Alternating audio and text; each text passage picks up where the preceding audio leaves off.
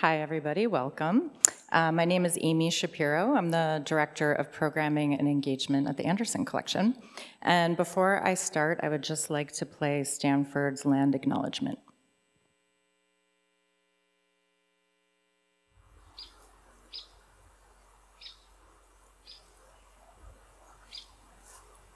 Stanford sits on the ancestral lands of the Muwekma Ohlone tribe.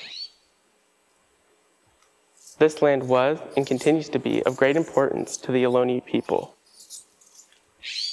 Consistent with our values of community and inclusion, We have a responsibility to acknowledge, honor, and make visible the university's relationship to Native peoples.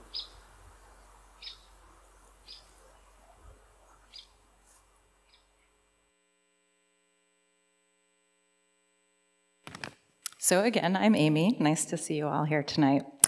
The Anderson Collection is so excited to have the artist Shin here tonight as our guest. Jean was born in Seoul, South Korea, and raised in the US. She works in Brooklyn and the Hudson Valley in New York. She's also a tenured adjunct professor at Pratt Institute in Brooklyn. Her work has been widely exhibited and collected in over 150 major museums and cultural institutions, including at the Asian Art Museum in San Francisco, where in 2020, she was the first Korean-American artist featured in a solo exhibition. Jean's work is on view in the current exhibition at the Anderson Collection, Convergence Zone. Her sculpture entitled Invasives is a first for the museum. Not only is it the first piece displayed on our building, but it is also surprisingly our first time hanging soda bottles from the front of the museum. Invasives is hard to miss. It is both beautiful and scary, illustrating that plastic waste is rapidly taking over our collective landscape, in this case, even the museum, and actively destroying habitats. Convergence Zone is an exhibition that explores humankind's relationship to the environment. This exhibition was curated by Jean McDougall, the Anderson Collection's senior registrar. She took inspiration from the opening of the Stanford Door School of Sustainability in 2022, and thinking about the ways contemporary art can be an access point to contemplate and understand the climate crisis. Jean Shin is committed to illustrating these challenges in her work, not just in the physicality of her installations, but also in the community that she builds to create them. She's just returned from Kenya, building a site-specific installation in collaboration with Desiree Lebeau, a pediatric infectious disease expert here at Stanford. They work with community members in Kenya who built and installed the work, of which you'll hear more about later in this evening's presentation. And here at Stanford, the Lebeau Lab has been working with students, staff, and faculty across campus to build pieces that will become a large art installation in the Biomedical Innovations Building to be unveiled next week. We are also so lucky to have Marci Kwon here tonight in conversation with Jean. Marci is an esteemed faculty member in the Department of Art and Art History and the co-director of the Cantor Art Center Asian American Art Initiative. Marci is beloved among students. I've heard many speak about how inspired they are by her teaching, specifically in the class Art and Power. Marci is a powerhouse of knowledge, challenging the traditional narratives of art history through her teaching, writing, and activism. Before I welcome Jean Shin and Marci Kwon, I'd like to offer my thanks. I have a bit of a list, so please bear with me. First of all, I'd like to thank the McMurtry family. The Burt and Deedee McMurtry Lecture was established upon the opening of the museum in 2014 and has really allowed us to bring established artists, thinkers, and performers to the museum and to the community here at Stanford and beyond. Thank you to Deborah Cullinan, Stanford's Vice President for the Arts, and Ellen O, Director of Interdisciplinary Arts Programs, for bringing Jean to campus through the Denning Visiting Artist Program and being an advocate and strong partner in this and everything we collaborate on.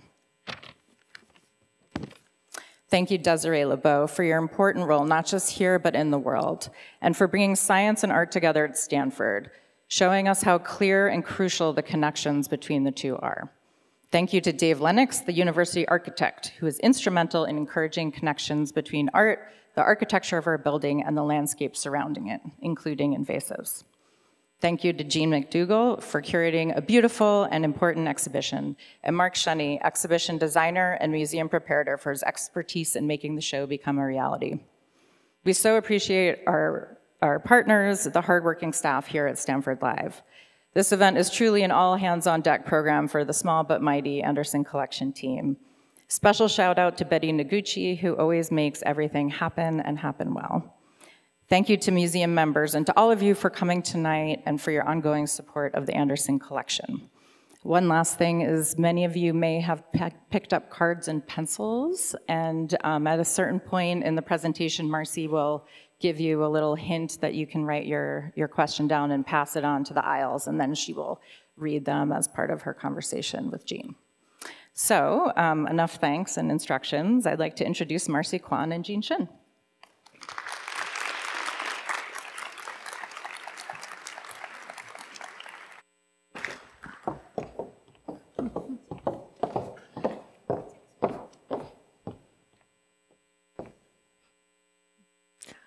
Okay, well, thank you so much for that generous introduction and for having us here today, and especially for inviting me to be in dialogue with Jean Shin, who's an artist who I very much admire. Yeah, so let's get started. We have these funny like headset mics, so it's if I'm a little discombobulated, that's why.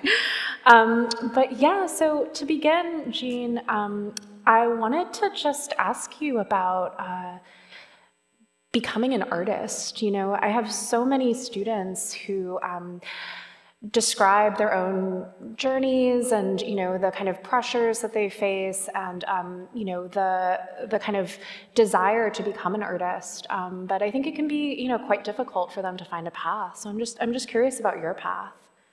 Well, thank you. It's a pleasure being here and being in conversation with you, Marci. I'm going to say it was a challenging path because I have Korean parents who wanted me to be a doctor, surprisingly. And here, ironically, I'm at Stanford working deeply in collaboration with a doctor. They'll be so proud. So I think that struggle of getting that validation that you're doing something worthwhile and contributing. So for me, I think I thought in terms of how do I commit to doing this thing that I've done since I was a child, and I've always wanted to be an artist. And thankfully, I had a lot of early recognition, so there was a lot of support through Young Arts, Scholastics, all these amazing young teachers who taught me and modeled that for me. But once I entered the art world like this, it felt like there was a standard. And that I didn't fit the standard. So it was the customization, the feeling like, oh, like there's all this art happening and yet I don't feel like I'm in dialogue with it. It doesn't fit me. And so finding my own path, I started as a painter. And having studied the history of art, I felt like I couldn't be in dialogue because it was a Western history that was taught. And it was that I was constantly being othered.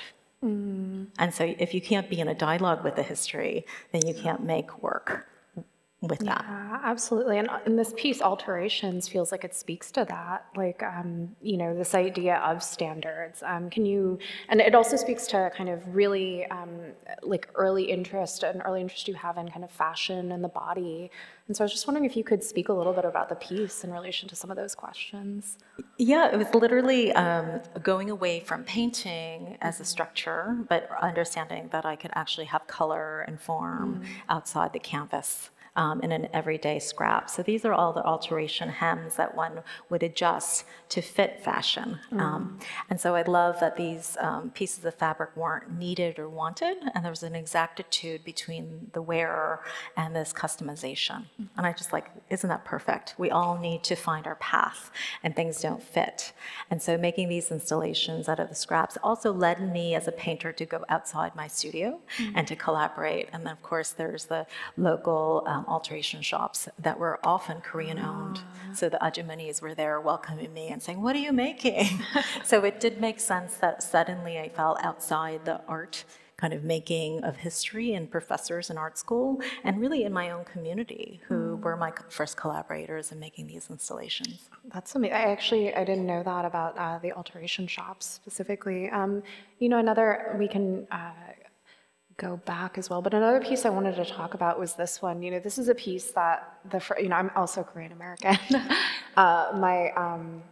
My mom actually went to Los Altos High School, and you know, it's like thinking about like kind of celadon and this kind of familiar texture and color and kind of touch that, you know, was kind of in my, like a part of my daily life, I guess. You know, at least we had a couple of celadon bowls, although probably not real ones, imitation. But when I saw this work, I was so struck by the fragmentation of them and the willingness to kind of, like script them in a way, or you know, like topple them. And so I was just wondering if you could talk a little bit about this in relation to some of those questions. Yeah, I think that relationship to history is so interesting, and how, as a Korean American, it's like the thing that one celebrates, and everyone's got a mini vase as if it's this, like the signature to high art, and that you could have any version of it.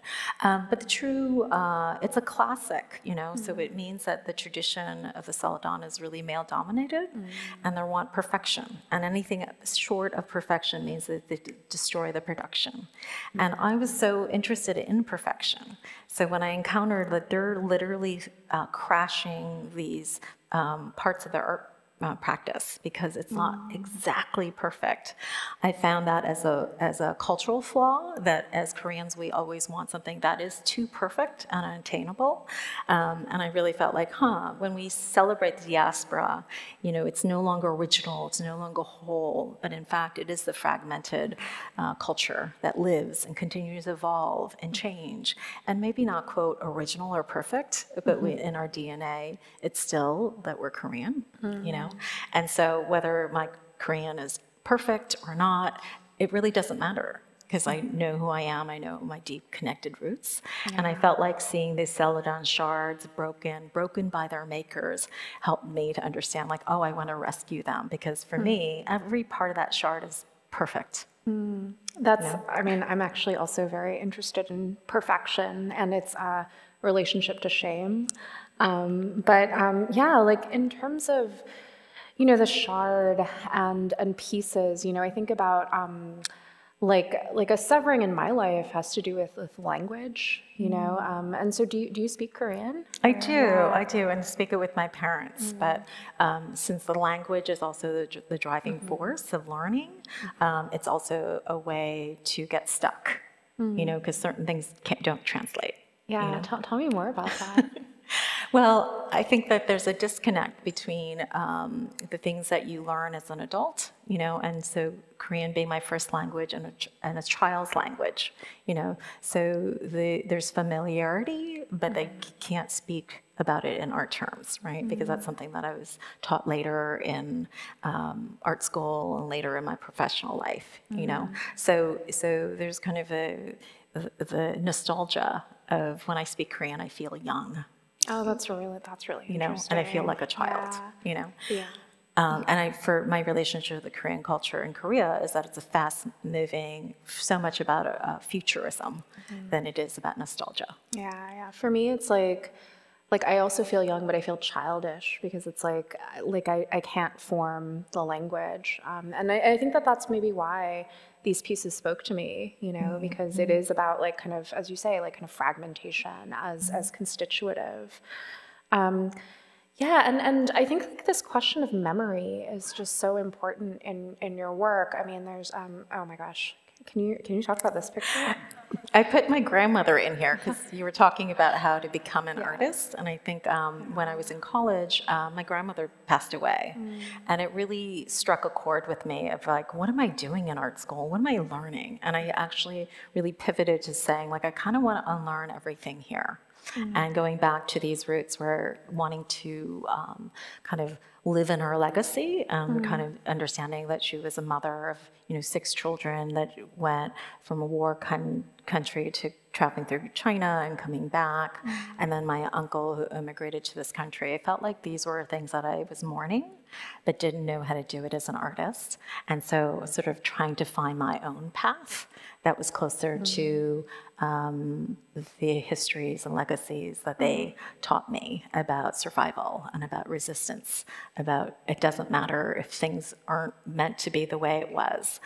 So if art school wasn't working out the way it was, or the art world wasn't treating me the way it should, that's okay. You're going to figure this out. And I think learning really from their histories allowed me to kind of center myself and be quite determined to make art. Yeah, it's beautiful.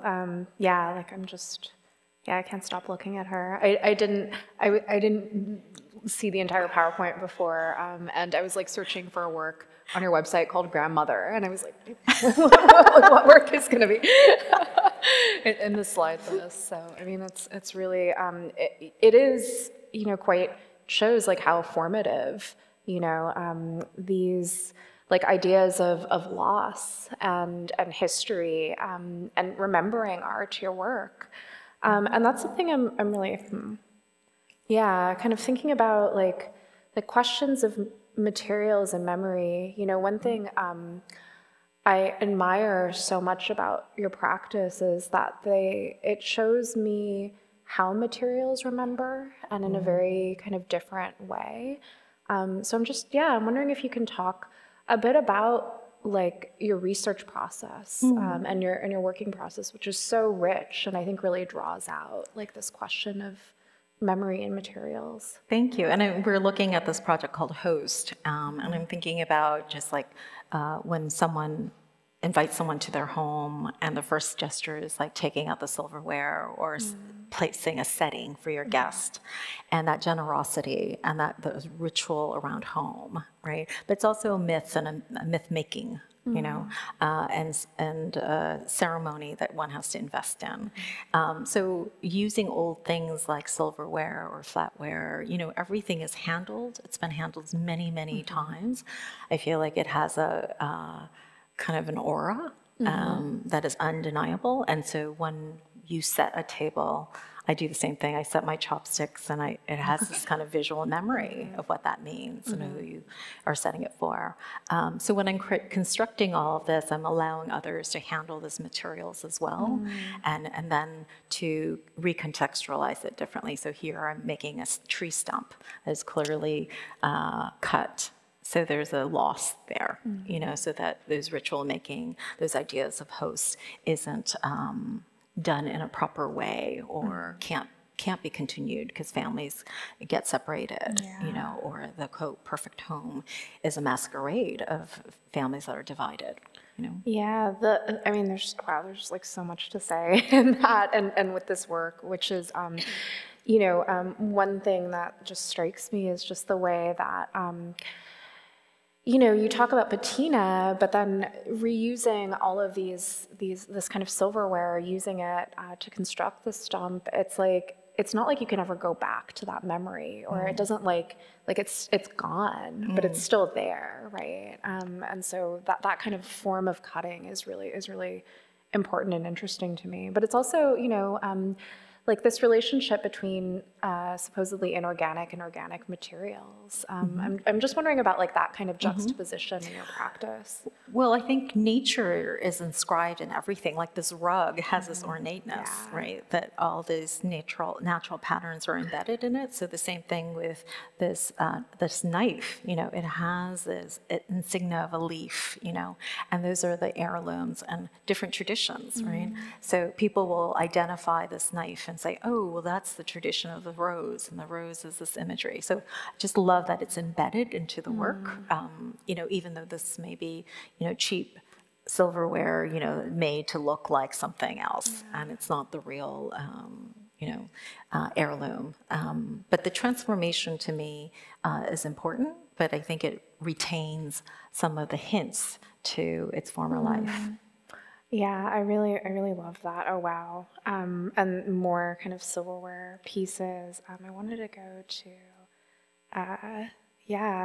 like, I was wondering if you could talk about this work, which I found so kind of compelling and maybe a little like distinctive from other works I'd seen.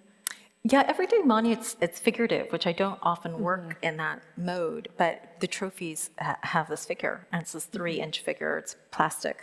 But we think of it as being this award, you know, so, and to me it was a memorial. And just like the site of the National Monument, the potential of a site being both empty and full. You know, so again, that memory of like, it could be filled with protests, it could be filled with celebration, it could be filled with the militia, you know, it really is open for any potential. And I thought the trophy was kind of like that, you know, you have them ready-made and then you give that to a child, you know, for the potential to both show up and participate, but also win something. There's an incredible optimism.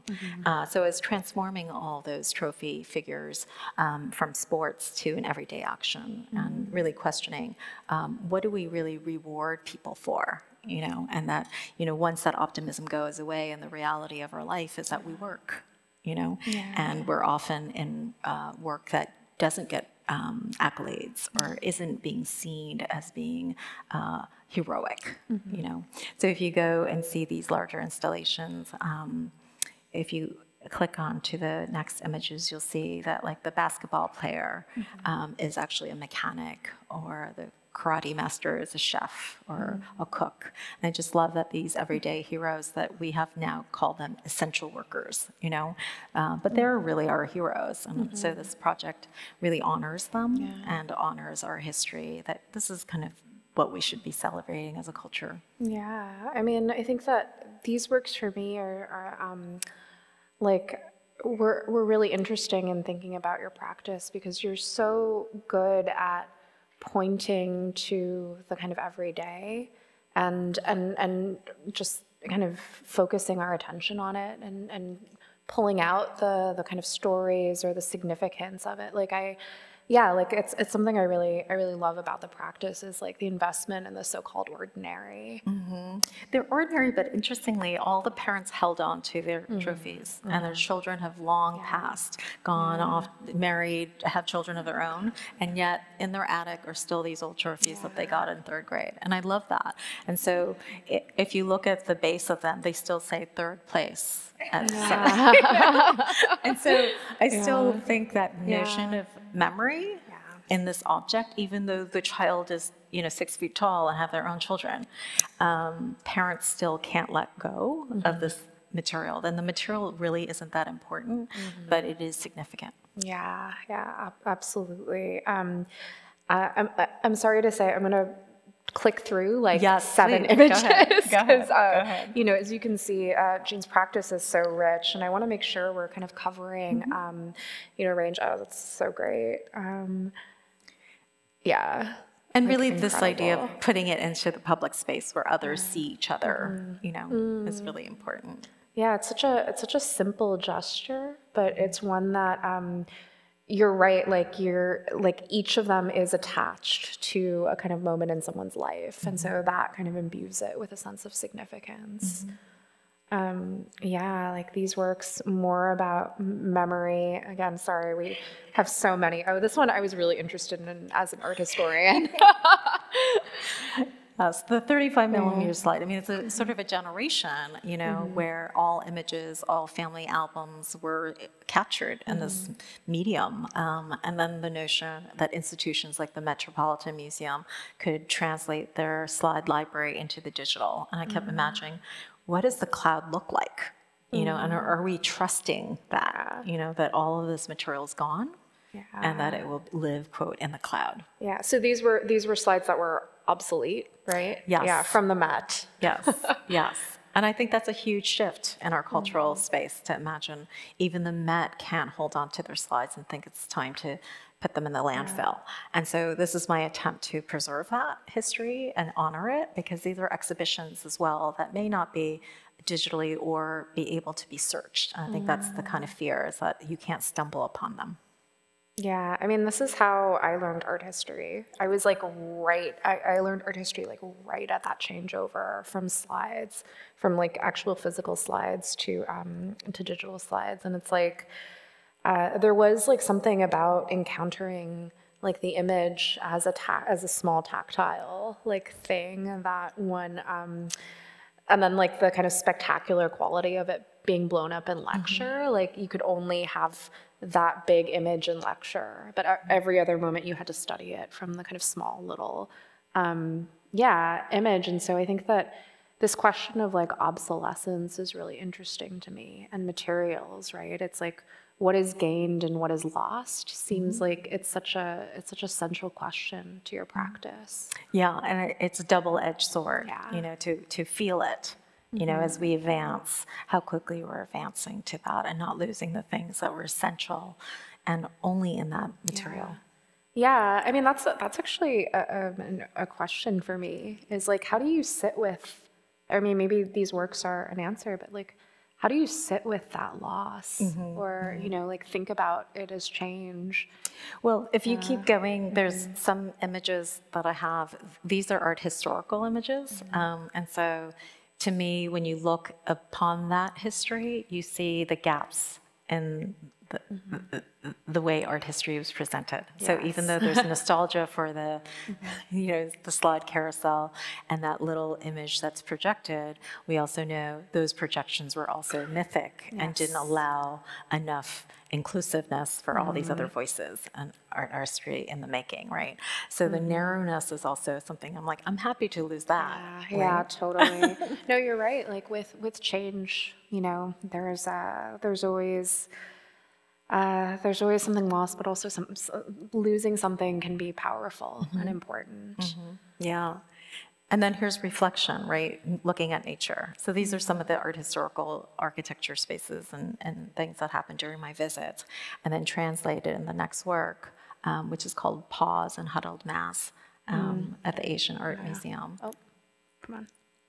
Yeah. This works amazing. Yeah. So this is my version of the Scholar's Rock, that we no longer really directly look at nature or even nature in a Zen garden, but really think about the narcissism of looking at our phone, and that it's completely mesmerizing because it sends us elsewhere as opposed to being present, you know? Yeah, I mean, I was telling Jean in the golf cart on the way over, I was like, all of my nightmares have to do with my iPhone and it like malfunctioning, like, which is, I think, telling. But yeah, I mean, it's such a striking image that also, I think, speaks to things like obsolescence and waste, which is something we'll get to. But yeah, like, can you tell me where these phones came from? Well, we worked with a local recycler in the Bay Area when we did this project, the Asian Art Museum, and it was really amazing to see how much old technology still exists. So it's a quick mapping of our 20 years, and we lived from the first phone, the flip phone, to the smartphone. And our behaviors as well have changed. Our attention span has changed. Our ability to be focused has changed. And you said our biggest nightmares revolve around our phone. And then really talking about the waste stream that it causes, that e-waste is an extractive process. And what happens, you know, when you upgrade, the hardware has to go somewhere, and it's really being shipped away and really polluting our land and polluting, you know, taking up a global footprint in a major way, becoming our environment. Yeah, and we're definitely gonna like continue on that thread actually when talking about your amazing project for Stanford, which we'll get to momentarily. But most recent work, sorry, I just wanted to go to this work though to you know, before we start talking about like the amazing Stanford project, just to ask you a bit about this really vexed, impossible, but also I think crucial maybe term of Asian American, and what that means to you. I mean, it's a question that I probably change my mind on like every day. Yeah, it is vexing. You know, I see it now as something one sits in to feel part of a community, and that's how I redefine it for myself. But a project like this allowed me to say, who is in my Asian American community, and how do we self-identify as that? And for me, it was the Asian part. Like, do I think of myself as Korean, or do I think of myself more Asian? So connecting to other diasporas. And for others, it was like, am I American? People ask that, a long-standing communities who were been in Asia but not with citizenship. And so that was a fraught question to say, can I participate? I've been here for 10, 20 years, you know, and that is a fraught. Citizenship is a whole nother camp. Yeah, that's very you know, complicated. and I think it's also about culture. You know, so this notion of the inclusiveness, the minute you identify something, it means you framed it so that people are in it or out, you know, and I think that can be both incredibly powerful as a, you know, community, as a network, but also exclusionary. Yeah, yeah. And how does that relate to this piece? Like, how did you make it? Oh, so I asked the three curators, and Suzette Men's here tonight, so she was one of the original curators who I asked for a sweater. Yeah. And one of the preeminent like thinkers who's really shaped my thinking on this idea of Asian American. So we'll ask her what it means. But really, pointing the question, she asked me, I pointed it back to the project and said, I'd love to know, and you know, do I do like identity-based work? And I said, do I, and can I? In this project, and said, how do I do that? How do we define our identity through this work? And so it was an unraveling project. So every person donated a sweater, and then they would invite someone else that they thought of as part of the community, and then they gave a sweater. And then we mapped our community. It was really, you know, they say 7 degrees of separation, but for me, it was trying to understand 7 degrees or 1 degree of closeness. You know, and we continue to evolve in showing the work, unraveling it, remaking that community, and it's been added to every single time the show is shown. A local community gets reconnected. Oh, I didn't know that. Oh, wow. So when it traveled from New York through the country, every single city got to host the project, and hosting them, they had to identify other Asian Americans. And so you can't just show the work, you have to do the work to know the community. Yeah, I mean, that's quite striking, and I think just really like the visualization of those threads and like actually being able to like touch them or feel like you can touch them is really. Yeah. Well, this is also before there was the internet in full on Facebook. You know, this was even pre MySpace, so we actually didn't know who knew who, and now this was only knowing people in a physical way through friendships. So now if I did the project, everyone's like, oh, I know everyone. Right. Actually, you don't really know them. Yes, you're face friends on social media, but I'm like, I don't know who you are. Yeah, you know? totally. So it was a very different time period in 2000. I was 6 when we did the project. Yeah. Yeah, and that's something else that really strikes me about your practice is just the way you conceptualize community and like think and really like kind of think about community in terms of both creating kind of site-specific sculptures, but also thinking about like the public. And so I'm curious to hear you talk about community. Well, in making the works like this, you make the community. And I think Suzette was the one who said, you make imagined communities actually possible. You know, and it's true, I didn't know this community, now I do. I live it, and they're my close friends.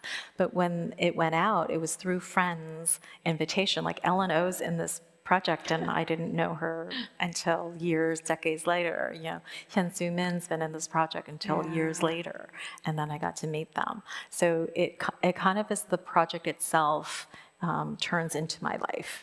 You know, and that way. That's kind of amazing. Like I imagine it, I make the project do the work, and then I can live in that space. Yeah, I mean, Ellen O is the source of everything. Yeah, Ellen. We love Ellen. She is literally the connector. She literally is so special. Her medium is people. Yeah, it's true. And she is very skilled. Yeah, I mean, I wanted to also, God, there's just so much of your work. I'm sorry, but I wanted to talk about, where'd I go? Oh, this piece, which I love in terms of community. It just feels like, I mean, the gesture of creating community and like an open table is just, just so eloquent.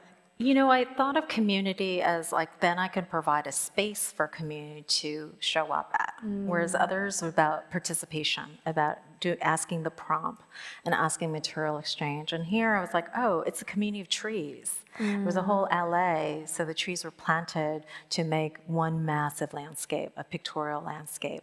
And I thought, but they're a living community. They live together and they're dying together. And this is around climate change and just unsustainable planting. And so in this long picnic table, it's like 50 feet that they are creating a space for people to gather, to slow down, to be in space, as opposed to rushing from one itinerary, see one art for a second, take a picture and move on. It's like here you are invited to just sit with someone else, hopefully, or someone else joins you. And I kept thinking about how public art could be a space where it invites community to gather and be a community just by showing up.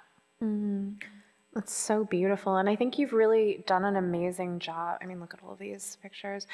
I mean, we can maybe go back to this, but I just want to say, I think you've done an amazing job in terms of building community at Stanford in your kind of year-long kind of position as the Dunning visiting artist. And I wanted to, before we go to a very exciting video,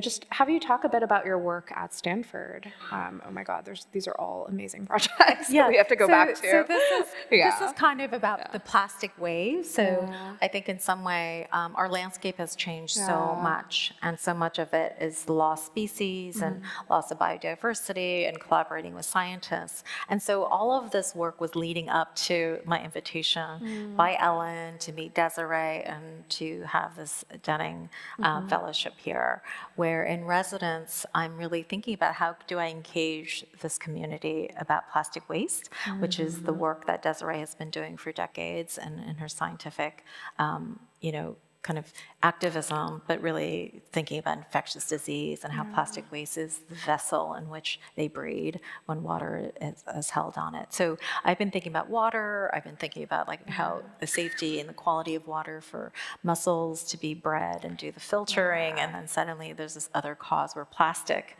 is this kind of other incredibly toxic thing for our water. Yeah, I mean, fresh water, I mean, maybe you can explain a bit behind it, because when I saw this piece, I was kind of blown away, and it is such a clear kind of precedent, or there's such a clear link between the work you did at Stanford and, kind of thinking about obsolescence in the 19th century and then now. So yeah, can you explain this? Yeah, so these vintage buttons, I happened to discover them in a warehouse, and in the 18th century, we realized that they were so beautiful. And so, they could make this pretty pearl button, and it was like a status symbol that you can have in fashion. Obviously, plastics came along, and then there was no need, but we had already pretty much gone through all our rivers and oceans and destroyed our natural habitat and our incredible mussels and other species that filter the water. So when I discovered them, it was like these vintage things didn't even get used in the way a consumer would use them, didn't get to be seen. So I'm in essence returning them to the water, to the oceans, to the river. So this is on a pier. And I wanted them to be reckoning, and looking at this genetically bred mussel that a scientist and ecologists worked so hard to make sure that the native species were there and thriving. And that we should appreciate their beauty in the living and not in this dead form. So it is a form of loss, but also reckoning of our past histories. Yeah, I mean, the last time we spoke, when we had lunch the last time you were here, you were like, actually, I think all of my work is about mourning. And I think like this conversation is helping me see kind of threads of history and memory and remembering and mourning in your practice. Yeah, I feel like we're all grieving in ways. And whenever I pick up an object now, it feels like, oh, there's a history here. And there's a history that we're not first understanding, acknowledging, and even reckoning with. And so how do we move forward is like, how do we deal with that past? And a lot of it is mourning because we've done some horrible things. Both to our environment and to ourselves. And plastic is one of those things that we continue to produce, and it doesn't go away. And this is a beautiful installation at the Anderson, which apparently Jason told me in the morning, it just glows. And so it's called Mountain Dew, Wait, that's a selling point. It's like so good. But it's displaced all our mountains and our rivers and waters, and the bottle industry should be ashamed of themselves, but they have a great market campaign. So I see them as the ultimate invasives. They are everywhere. And this leads us to the project in Stanford, which is looking at medical waste and how the scientific community and the labs, medical professions are, of course, trying to save us and help us in our health. But in the process, they're not really doing a self-examination and being accountable to the plastic waste on the sake of it's got to be sanitary, maybe it's toxic, but most are not. And there's definitely ways in which their practice could be improved by not investing in so much in single-use plastic. And so, just tell me, what was it like collaborating with a scientist? Well, thankfully, I have a scientist who's incredibly bold and incredibly, puts herself out there first. And so she did the first audit for her lab. And I feel like that was so telling, and that it makes everyone highly aware of how much plastic they're handling and where it goes. And I think that's a really incredible, brave move, and hope that everyone follows suit. When you see the number and the amount of plastics, and we're just taking a fraction of that for our installation, it would fill this auditorium in a day. Really? Wow. Yeah. And what was the kind of, I guess, interest in this idea of collaboration and specifically coming to Stanford? I'd love that there's research going on, and you talked about my research process, and I've always struggled as an artist. You have to produce the final thing, and I'm really interested in the process, and even more, I'm interested in the research, but I can never have the time. So a fellowship like this allows me the engagement to speak with people who have been doing this work a really long time. And so I'm making the work with them, understanding the issues from the ground up, and then also hoping that after the installation, the work still goes on, right? Yeah. And that the art is just a catalyst for us to kind of mobilize these thoughts together and truly to have a thought partner in it. And to be transformed by the making of art, which I think is a very tactile and hands-on. And when you move your body and you spend so much time with it, there's body memory too. Absolutely. And so I know a lot of people can't throw away a plastic bottle in my presence. And it's true. You can never do that in Desiree's presence, my God. So I love that we're like monitors of your conscience, because we have worked in this space. But I hope that everyone keeps each other in check. Yeah, it's really, it's just been amazing to see your impact here and see your activeness, but also to see once again, questions of sustainability and waste, and kind of, how to continue to think about these things into the future, but you're also at the same time building community. And so you're building community around these questions, which I think is really, it's really just what needs to happen. Yeah, it's been wonderful to see departments of art go into Department of Medicine, vice versa for the D school. So there's been so many different arenas. This campus is huge, but people are often in silos because the distance is far. But with this project, they have been in each other's spaces and finally becoming incredibly familiar. And I love that. That alone is traversing paths that don't necessarily cross. Yeah, your medium is people too. But we're also very excited now to debut a brief video. It's only about 7 minutes, but it's, do you want to give a brief preface to it? So we're going to watch Sea Change, which is our project in Kenya. And this is really a tribute to the Lobo Labs and her nonprofit in Kenya called Harry. So you're going to see this journey we took, beautifully captured by my artist friend, Moko Fukuyama.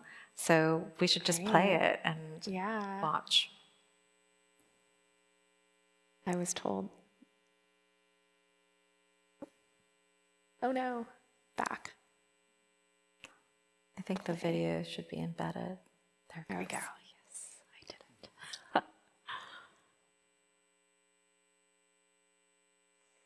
Mnara wenye umbo la mawimbi ama wimbi la bahari uliojengwa kwa kutumia chupa za plastiki umezinduliwa mjini Diani katika kaunti ya Kwale. Mnara huu umetundikwa katikati mwa mji wa Diani ili kutoa hamasa kwa wakazi na watalii wanaozuru eneo hili dhidi ya kutupa plastiki kiholela. Ukiwa na umbo la wimbi la bahari, mnara huu unaashiria kuwa viumbe vya baharini huathirika pakubwa kutokana na plastiki zinazotupwa mijini na kuishia baharini.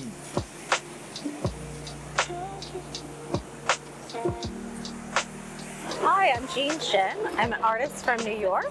We're here in Diani to celebrate the opening of my public sculpture called Sea Change. And here at Kenya, this beautiful coast, but the plastic waste that goes into the ocean is harming the environment, is harming the marine habitat, and ultimately harming the community as well. 450 years is the life of plastic. So it will be here before us, after us, and we're using them as if it just lives in our environment, but it will become the environment for sure. I create monumental, site-specific installations using accumulations of everyday objects, usually sourcing consumer waste through community participation. My work invites the public to witness and confront social challenges and ecological harm. We're connected by water, and I wanted to make this big wave. It's like a tsunami wave ready to crash on us. And ultimately, if we don't solve the plastic pollution crisis, that sea, that wave, that ocean that will be crashing on us will be the plastic debris. And I wanted to make that problem visible. When I arrived, it was an African blessing, meaning it was pouring rain, despite the obstacles of heavy rain and flooding. When I finally met the participants, they were so welcoming, embracing me with excitement, curiosity, and open arms. Asante, the team, nice to meet you. Welcome. Thank you so much. Hello, team. Mesha. Do you mind seeing it? Yes, I want to see everything. Thank you so much. Zip these tight as lock, a little bit tighter. That would be great. Yeah, yeah. It's a big wave. It's much bigger than I anticipated. So it's taking a little bit longer, you know. Of course, the rain doesn't help, but it's happening. So I'm just grateful. Well, I work often very site-specifically, so I come to a site as a visitor, and I have ambassadors who are my partners, collaborators, and then we talk about what are the issues that concern us, what are the issues that we want to do better, and so art is one of those tools to change the world, right, to be a catalyst. So the thing is, how do we come together to create amazing, like large-scale public work? But that's not the end result, it's the process, it's the friendship I've made. It's meeting you all, right? That is really the driving force of the work. The next day, when the sun came out, we took inventory of how much plastics were prepared and ready for the installation that week. This collection of waste was overwhelming. So powerful and yet so beautiful to see it brought us together. Well, the project is in partnership with Harry, Kenya, and we've been here working and planning for so long, years with my collaborator and partner, Desiree Lebeau, a professor from Stanford University. For a long time in my lab, I always dreamed of somehow pairing science and art. I just think that the two are beautiful complements to one another. Jean told me she was really into labor-intensive art. Now I know what that means. It has been a great experience. As you can see, we've been able to bring on board so many community representatives, community groups that we've partnered with to create, to collect the plastics first, to clean them, to cut them and zip them together to prepare the sheets for the sea change sculpture. Again, I'm a physician, and so I care very much about the link between health of the environment and health of the people. We know that plastic waste is the #1 area where disease-causing mosquitoes breed.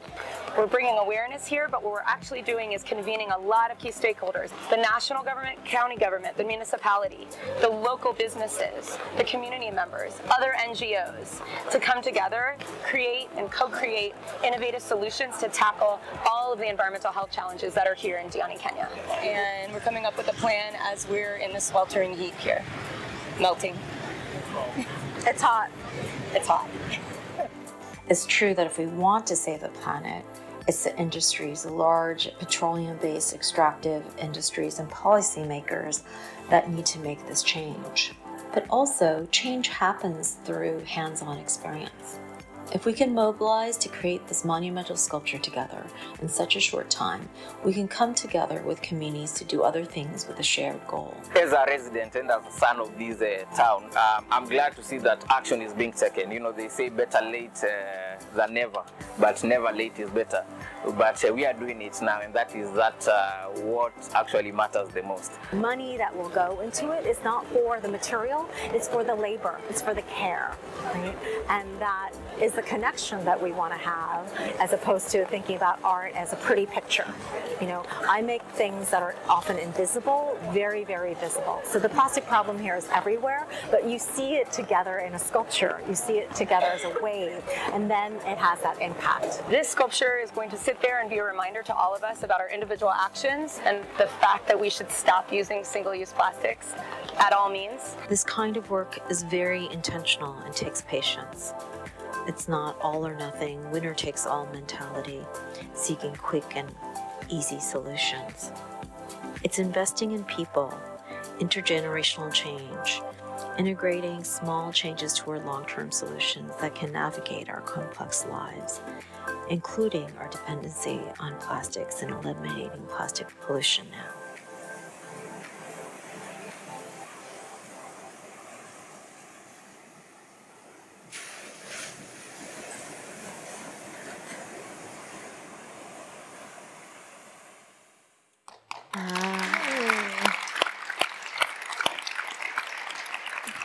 Wow. Well, you can see I could never describe what that was like.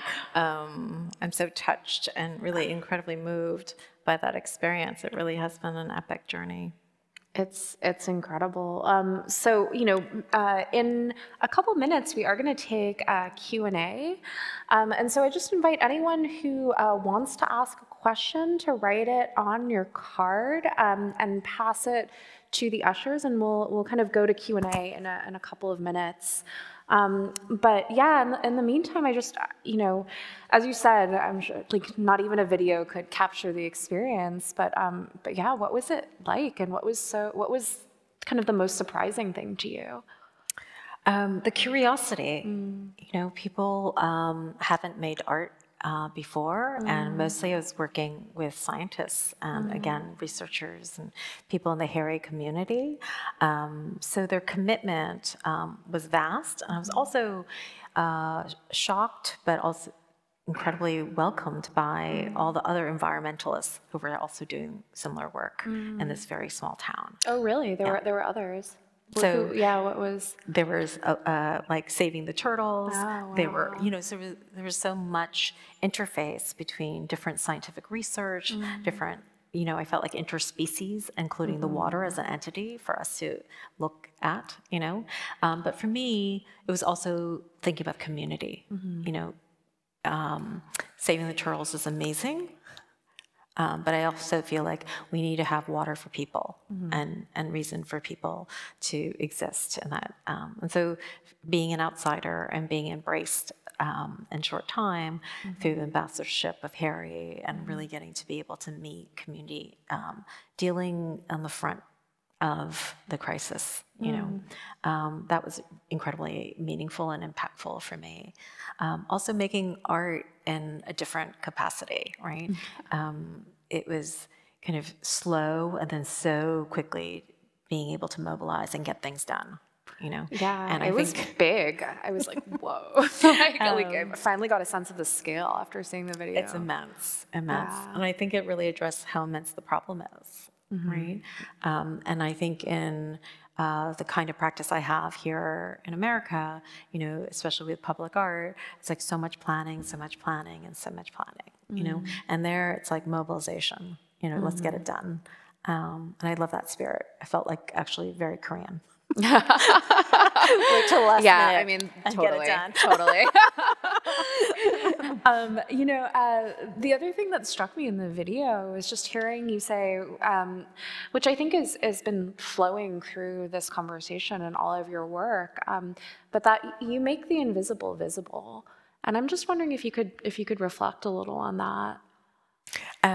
Well, it's interesting. It's my experience, right? I can be anywhere and not be seen.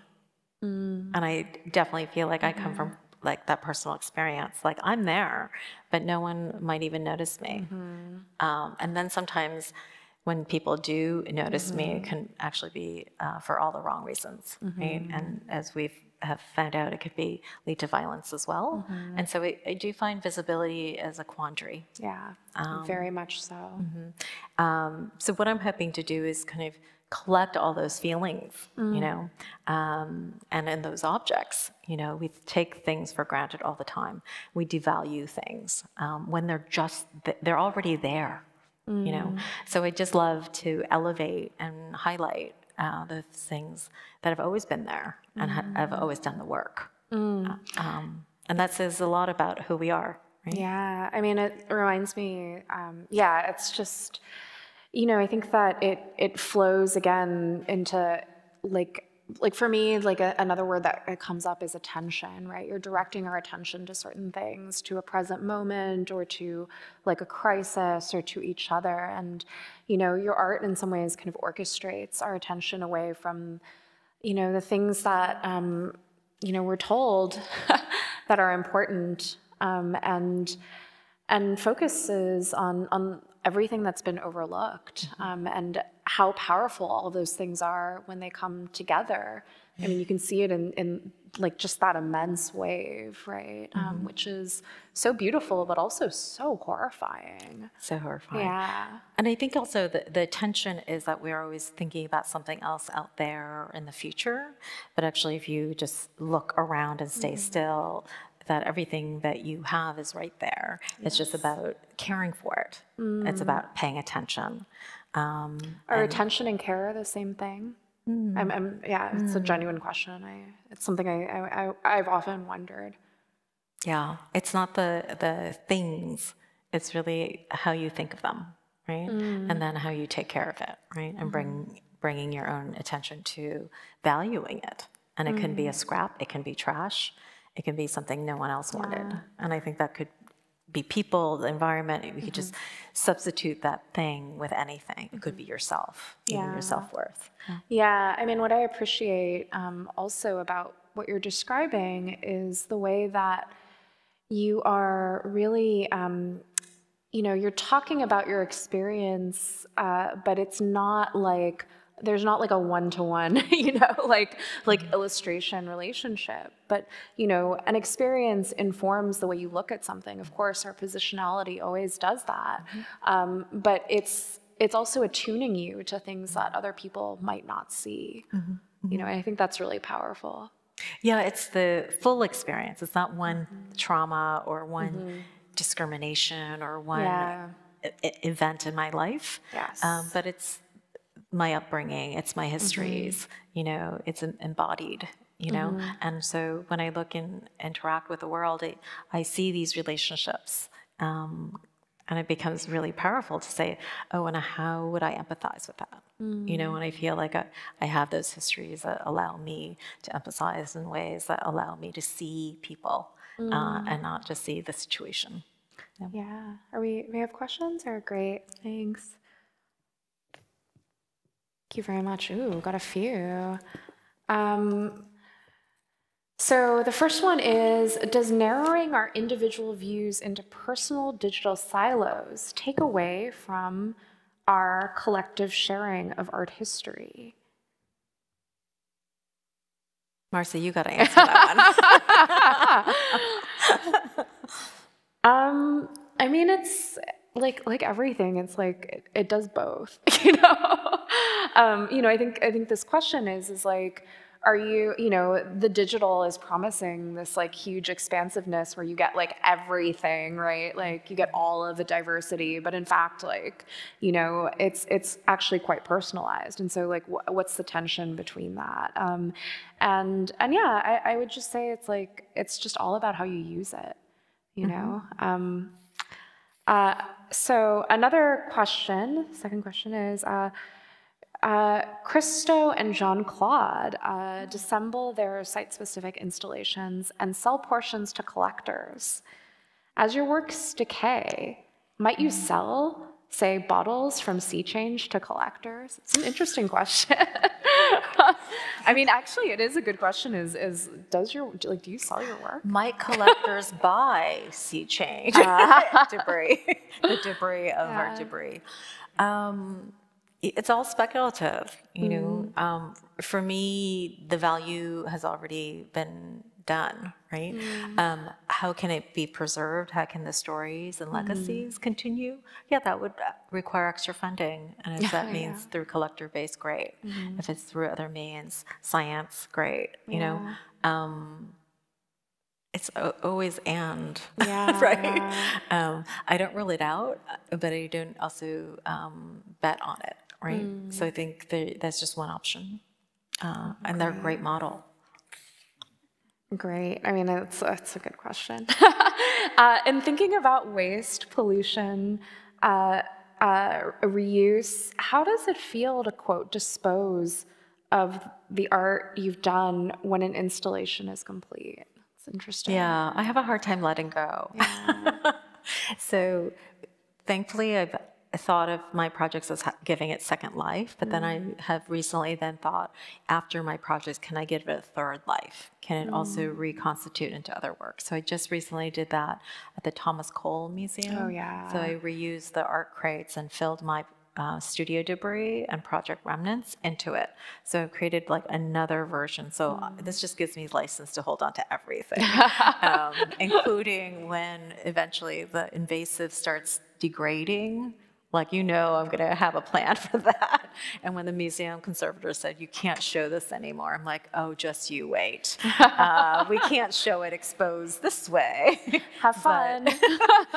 So yeah, I want to challenge those notions for sure, that they don't have to be disposed. Why should I dispose of it? It's just degraded into a different materiality, and it's transformed by the elements. It's had life. Yeah, absolutely. And this notion of museums having to hold on to something like forever, a certain state, was like, that's almost impossible. Yeah, I mean, it's something I talk about with my students. We're actually I'm teaching a class this quarter with Hideo Mabuki, who's in applied physics. So I'm also doing my own science art collaboration, which has been like mind-bending and amazing. Yes. But like we hold sections of the Cantor, and one of the big questions is like, everyone's like, we're talking about the objects, but it like what are, there's so much there to freeze them in place. But I also think kind of the other thing you're saying is you're kind of redirecting our attention, or helping us rethink what disposability actually is. And also what permanence is. Yeah. So museums always think about the permanent collection.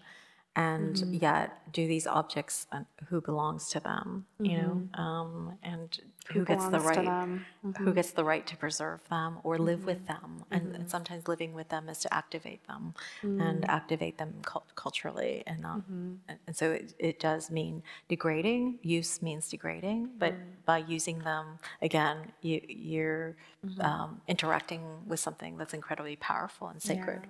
Yeah. So maybe that is also a form of life. So when something across disciplines, probably collaborating, how do you negotiate the aestheticization of science by artists and the romanticization of art by the scientific community? Oh, what a good question. What steps do you take in co-creation of ideas to ensure collaboration? Wow, these are great questions. I'm very impressed. Right, you can't assure anything. So what I do think it's about leaning into those questions. And, you know, again, if you need to push back or to inform, great. But also you choose your collaborations wisely, right? If you're misunderstood, how do you get to a place of understanding, at least to the point to move forward?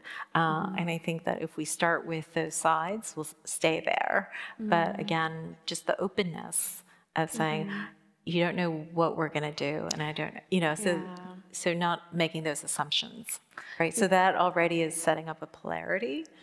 A lot of artists are incredibly interested in science, you know, and we're more interested in the science than we are in the aesthetics, you know, and then oftentimes when scientists work, they're interested in art, really genuinely interested in art, you know. So our natural instincts is like, oh, I can get the aesthetics right. It doesn't really have to pitch to something in the same way as the science, like they know the science, you know. And so I love that we're leaning toward our passions, you know, and that's where we meet, as opposed to leaning toward our limitations, right? And having that be the driving connection. What like tips would you give, practical tips for people for artists and scientists who are collaborating? I think that this is something that's so important to think about at this university right now. Yeah, I mean, I think in general, it doesn't have to be scientists or artists. It could just be every collaboration has to be built on trust. And if you don't have it, you shouldn't be collaborating, right? So how do you build trust, right? So I think it takes time. You have to invest in that. It takes time. Yeah, and you have to tend it. Yeah. Well, I believe that's the last question, and I think it's a really beautiful note to end on, trust. So with that, please join me in thanking Jean for being in conversation with us. Thank you, Marci. I also want to invite you all, of course, to see the project that we're doing in the BMI building. It opens on the 16th, but between now and the 16th, we have workshops there almost every day from 9 to 6. So as I say, it's a hands-on experience. It's labor intensive. You learn by just showing up and doing it with us. Amazing. And also go to the Anderson collection and check out that installation. Yeah, thank you all so much for being with us today during playoff basketball.